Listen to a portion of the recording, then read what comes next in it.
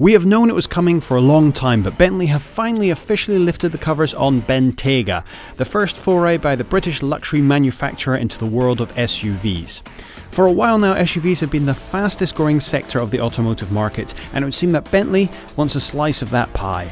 The Bentayga is all new from the ground up with a brand new chassis and a newly developed W12 engine specifically engineered for this car. It will kick out 600 brake horsepower and 663 foot-pounds of torque. 0 to 60 will be 4 seconds flat, and it will top out at 187 miles an hour. Bentley say that this will make it the fastest and most powerful SUV on the market, and frankly, it will have to be. The Bentayga wants to out-luxury and perform the likes of the Range Rover and the Porsche Cayenne, and to achieve that it's going to have to come out swinging.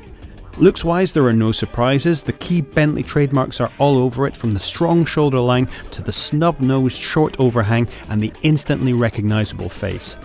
It's strange though to see these characteristics on an SUV, making it seem less like a brand new car and more of a stretched and inflated Continental.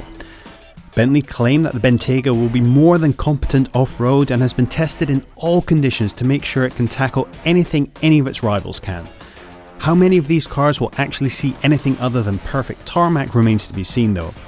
Bentley has kept its reputations of quality and luxury intact on the Bentayga, with every attention to detail they are known for implemented here as ever. Undoubtedly it will be as nice a place to be as anything in the current lineup, which is saying a lot. I have no doubts the car will be amazing to drive and it will undoubtedly sell like hotcakes, but personally I think it's a shame Bentley are going in this direction. I've made no secret about the fact that I love the direction Bentley have been going in for the last 15 years, starting with the Continental GT, moving away from the Rolls-Royce influenced luxury limousines of the 20th century and towards a more sporty and aggressive future, with cars like the Speed 6 on the horizon. The Bentayga feels like Bentley are going for an easy target, entering a car into a marketplace where the customer base is growing rapidly. It's an incredibly wise business decision and will almost certainly pay off, but it's not what I'm most excited about in Bentley's future.